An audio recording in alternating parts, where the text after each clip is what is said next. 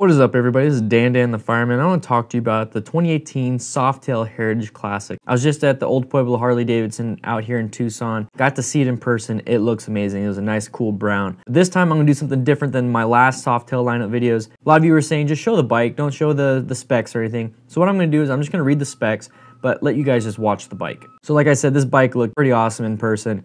I don't really like saddlebags on a bike, but these bags are actually pretty cool. So the different things about these bags is that they're a hard case, but they have leather wrapped on them. So they're really cool hard form leather wrapped bag. And then the bike also has a detachable windscreen. So this has a more classic look, like the 1950s panhead. It does come with the 107 Milwaukee 8. It is 10% faster in the 0 to 60 than the high output twin cam 103 engine that was used previously. This bike has a nice steel tubular frame. It is 65% stiffer than last year. The new frame has 50% fewer components and 22% fewer welds. It also has a solid mounted engine, so an overall 35% more rigid chassis. That helped reduce the weight by 32 pounds for 2018. Out in the front, you do have the Showa dual bending valves. The Showa fork reduces weight and provides linear damping characteristics to provide for a more comfortable, better controlled ride. With that, it also improves handling. So in the rear, Harley ditched the old Softail's under-engine hidden twin shocks in favor of single under-seat coil-over unit. I took a picture of one that was on the Fat Bob. It was raised a little bit higher.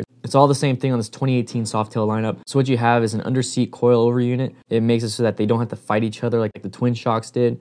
So now it's supposed to be a really big improvement on performance and then actual feeling of control and comfort. The Heritage Classic is equipped with a Daymaker signature LED headlamp and some really cool winged LED turn signals. Hopefully you guys can see it in the video that I'm showing right now. It has a really cool headlamp. It's supposed to be really bright. I have a knockoff on my Harley, and that's bright, so I can't imagine what the official Daymaker signature LED headlamp is. The 2018 Harley Davidson Heritage Classic starts at $18,999 in vivid black. It jumps to $19,399 for solid color options and $19,749 for two-tone paint schemes.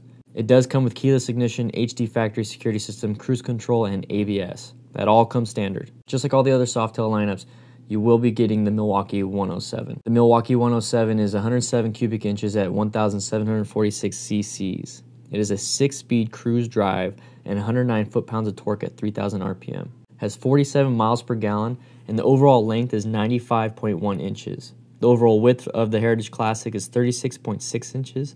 The seat height is 26.3 inches. Ground clearance comes in at 4.7 inches. Lean angle on the left is 27 degrees. Lean angle on the right is 28 degrees. The wheelbase is 64.2 inches. The front and rear wheel are 16 inches. Fuel capacity is 5 gallons. Running weight is 728 pounds. And then the total weight you can have on the bike is 1,160 pounds. Well, guys, I hope you liked that video. If you want to see more, please click that subscribe button. Right next to it is the notification bell. When you click that and you activate it, you'll be notified every single time I post a video. Go ahead and check out the other Softail lineup bikes for this year. There are a lot of really cool bikes. Heritage Classic comes in at one of the top 2 for me. But guys, I'll see you later. Ride safe.